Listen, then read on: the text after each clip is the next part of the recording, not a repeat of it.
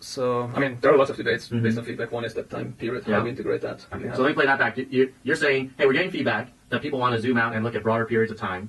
So we could just say, fine, you can do it, but then it sort of falls back to the standard way of sharing the data, no kind of smart analysis. Or we could actually introduce smarter analysis for like 2-week period, 30-day period. You know, like if you have completely like arbitrary time periods, it's also like a bit unclear what that would actually mean. Like, what's your, you know.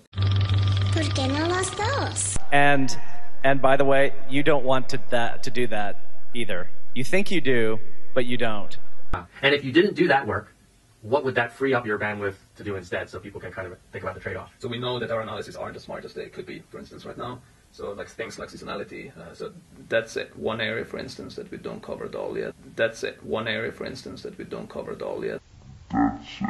One area, for instance, that we don't cover at all.